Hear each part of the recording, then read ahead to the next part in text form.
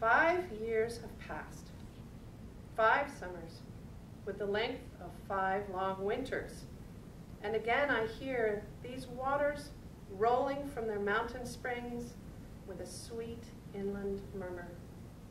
Once again, do I behold these steep and lofty cliffs, which on a wild, secluded scene impress thoughts of a more deep seclusion and connect the landscape with the quiet of the sky.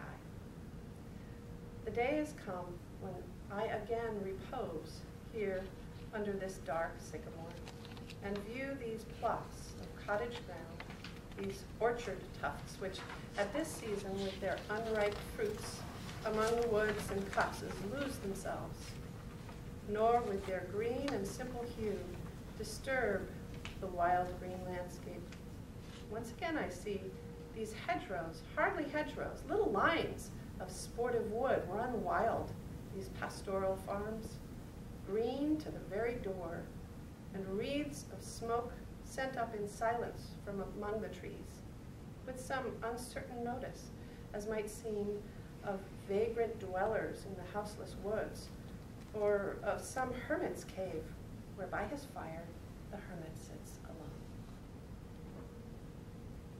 5 years, 5 summers, 5 winters, right out of the gate. Wordsworth does something unconventional with his poem. He repeats the same word 3 times in 2 lines. And then later in the same stanza, he does it with the words again, secluded, green, hedgerows, wood, and hermit. If Wordsworth were a 10th grader and I were his poetry teacher, I would ask him to redo the work. I would, mistakenly too, I would be wrong. But I would say to him, no, you can't do that. That's not how poetry works. You have to find a different word the second time, because that's what poetry does. And he doesn't. And we can be pretty sure that he's not doing this for the reason that a 10th grader usually would. And that is that they can't think of another word. But we can be sure, I can tell you, I've read his poems. I'm sure many of you have. You know it's not because he couldn't think of another word. So we can assume that there's some pretty good reason that he's doing this, that he would use the same words repeatedly.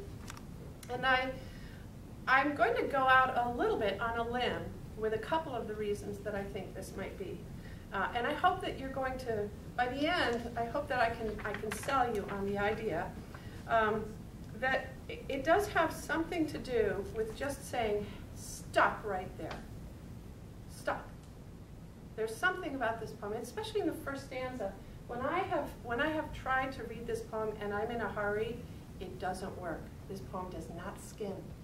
You know, if you're trying to hurry through the poem, the first stanza just stops you dead in your tracks. And word choices that change, they're trying to describe the same thing and change along their way. They travel, right? It's augmenting meaning. It's a traveling sort of feeling that it establishes. I really think that part of what he's doing by using the same word, and there's often 2 lines in a row, is to sort of slow things down and say, stop, I should have halt. It revisits. And when we revisit, we circle back in time. It's one of the ways in which I would say he is playing with time all the way through the poem. And when we think about time, we usually think of traveling along the way you do in a car. But Wordsworth stops us. He says, 5, listen to me, 5. Go back. I said 5. Seclusion. I mean seclusion. Woods. I tell you, woods. So he wants us to stay there and linger in a way that lays an emphasis on the elements of the scene. And he does that too. That's one of the reasons that it doesn't skim well, because it just doesn't travel anywhere. That whole first stanza, you know right away where you are.